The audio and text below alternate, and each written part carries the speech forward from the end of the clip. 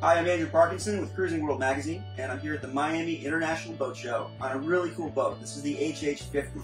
HH50 is a performance cruising catamaran sailboat, and I'm here with the president of HH, Seth Hines, and also Chris Bailitt, who's the commissioning and owner training guru around here. So, gentlemen, good morning. Thanks for having me on board. No, thanks for coming. And tell me a little bit about the boat. I'll let you go first on that one. So the HH50, we've got two different models that we do in the 50. There's an OC, which is like kind of the tuned down version of this. Mini keels, aluminum rig is kind of your standard. And then the HH50 is our all carbon, kind of full carbon package, carbon rig, carbon boom, laundrant, just like a bit more performance based and for the guys that are looking for the speed as well as just the comforts as well. And you guys are carbon fiber building experts, right? Yeah, I mean, if you look at kind of what we can do in-house, as we walk around the boat, we'll kind of showcase some of these features. The laundrant, cross beam, some of this integrated stuff that we can do in-house actually saves us a lot of money by our team that, driven by Paul Hakes, one of the H's in the H&H, and he's been doing this for a number of years. We built a handful of the gunboat 60s early on at that same yard, so we've got experience leading back almost 12, 13 years. So in terms of like the lineage of how many boats we've built in this like cruising performance category, we've done a lot, and most of it is all kind of in the custom category when guys come to the table with us. And you were telling me yesterday about this new hybrid drive option you're excited about. Tell us a little bit about that. Yeah, we're very excited about that. So we have a new HH44 coming out, and that boat comes standard with what we call a parallel hybrid eco drive. It's basically a 100% electric boat with a backup of a diesel. The backup, though, the diesel doesn't just charge the batteries. The diesel actually gives the owner the options. You can literally spin the shaft with the electric motors. But if you're running out of juice, or it's a cloudy day, or it's in the middle of the night and you're low on power, you have the backup of a traditional diesel that can also spin the shaft. So it's a pretty clever concept, and I think it's probably the future of yachting. Cool. Sounds good. Now, these boats are built in China, but you have a U.S. design team that handles everything. Tell us a little bit about that. Yeah, Merle and Melvin, who've been involved with catamarans since the beginning of time. I want to say with Gino.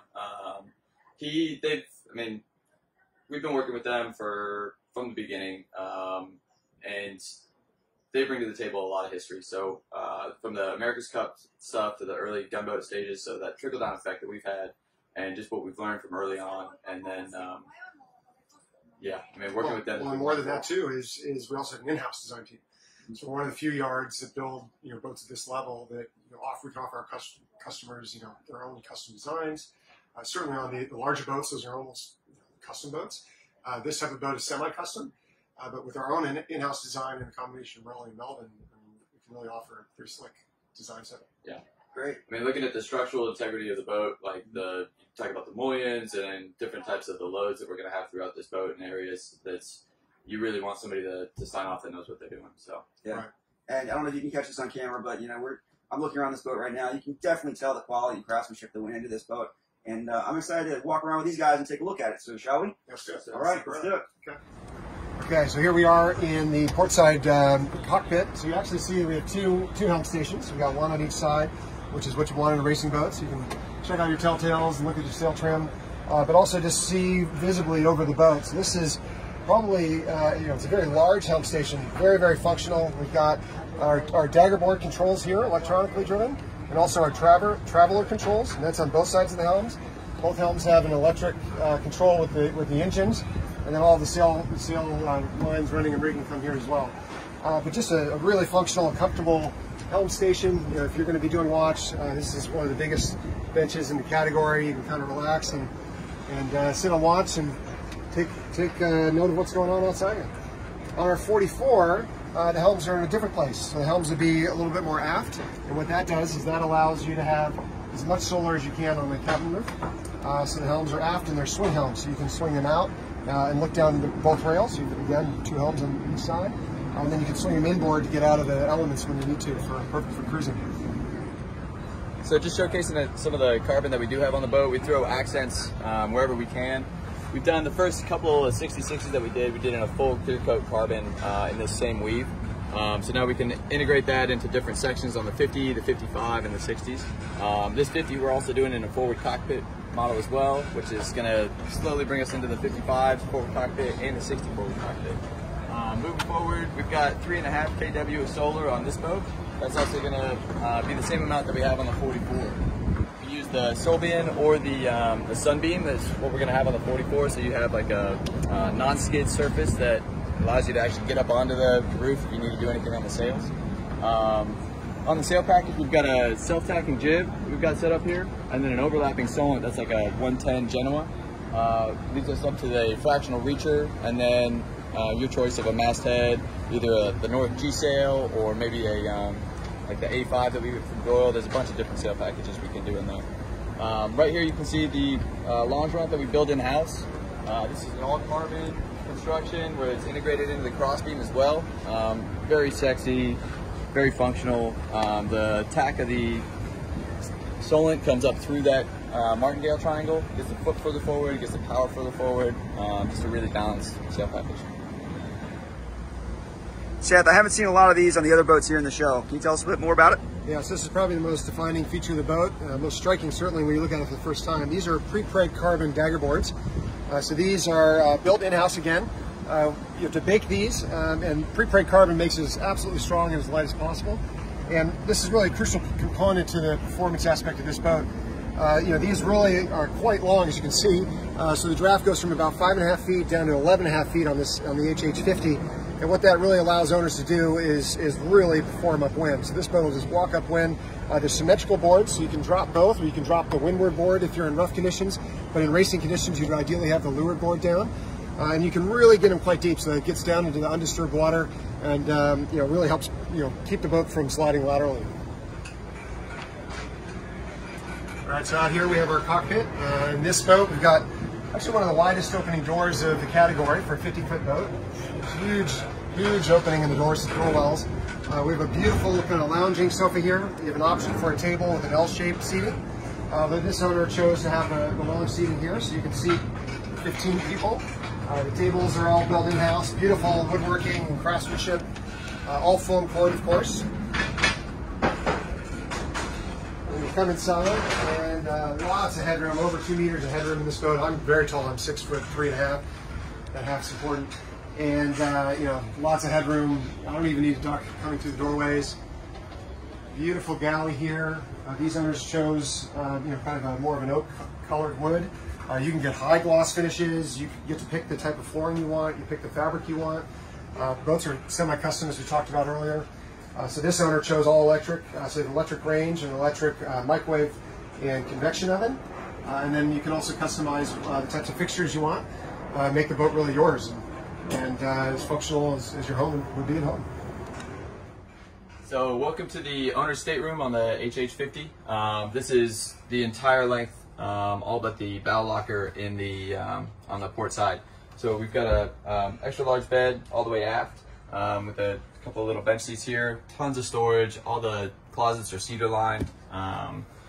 Then moving all the way forward, you got his and hers closets with a sliding door here leading up into the salon. Washer dryer is optional. Into a very large master head.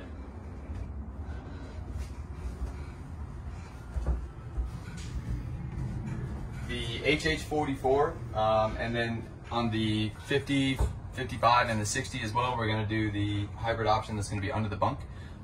So the beta engine and the electric drive would be right under here. This is going to be on gas shocks, so the whole bed will lift up. You'll have full access for a lot, especially the big guys, to get in, do a lot of your engine work, and you'll be able to do it in air conditioning, which would be really nice. All right, so now we're down on the starboard side of the hull, and you can see we've got our Jack and Jill shower system. We've got 2 heads and a shower in the middle. And then on the forward berth, we've got quite a large twin with a bunk bed set up. And then aft, we have another queen-size berth to the stern with another one of those beautiful HH large windows.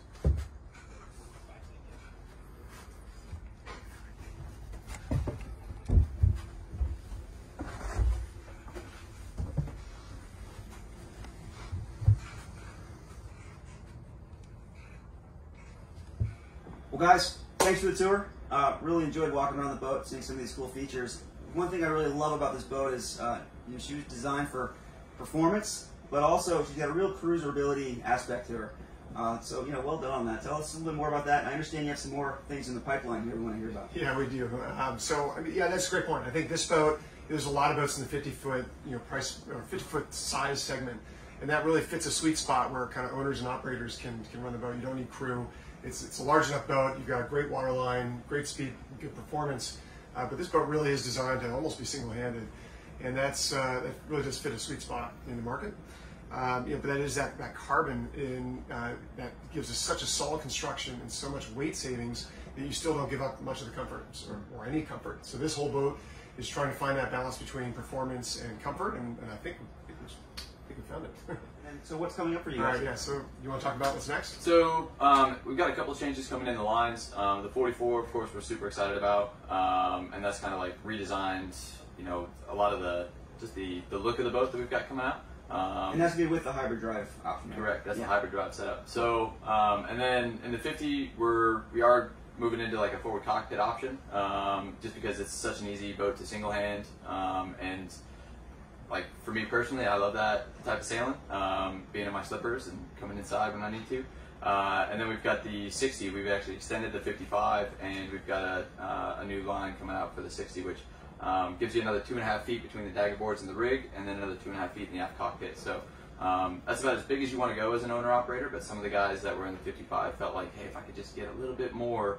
And it's actually the boat, I think, especially the designers will tell you too, that every boat looks better 5 feet longer.